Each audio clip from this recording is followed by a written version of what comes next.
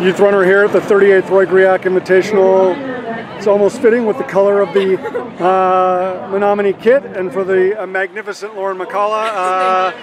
They are the Maroon winners. She runs 1947. Bennett and Bree also in the top 20. 5 scorers in the top 40. Total domination. Obviously, 102 points for the entire group, and obviously just a really high quality effort for you. Obviously, you know, as the day wanes, it's kind of like the anticipation grows, and then you ladies go out and put together a masterpiece like that. Before I talk about your individual brilliance, how proud were you of the group? I was just honestly astonished when we got, I was a little tired, and so I was in the med tent. My teammate came in. When she told me the news, I was just completely shocked. I was so proud of us. We've been working so hard throughout the summer, the winter, from before track season. We've been putting in the effort so much, and to see all this effort and time we've put in show off, and everything that all these girls have worked for really pay off today. It was just a real gift.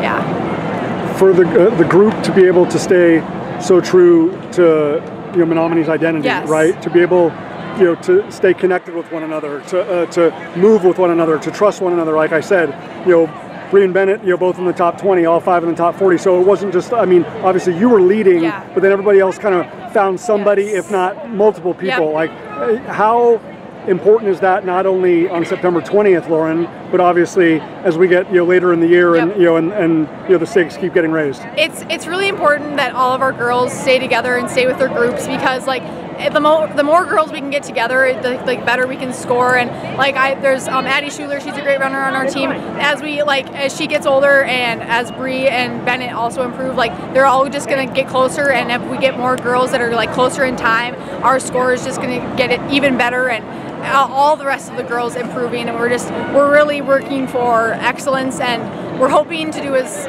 we're hoping for a top 5 at state this year. And so if we keep on improving and we keep our groups together and we train how we're supposed to, or if those girls staying in their packs, following their race plans, we can do a lot of great things. Most definitely.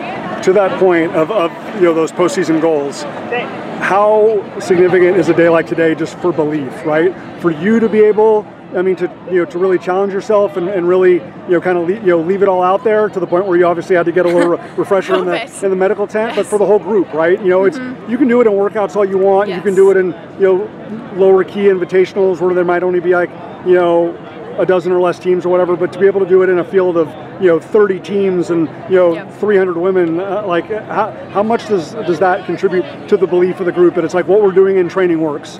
It was just really important, I think, for every girl to see that this effort we're putting in isn't just for fun and games.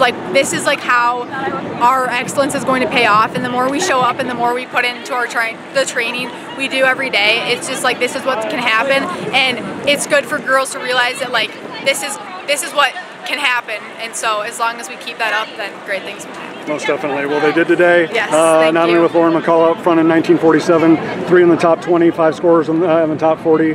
Great indication of Menomonie wanting to accomplish that goal, maybe even more by the time we get to the postseason. Lauren, stay healthy. Best of luck. Thank you.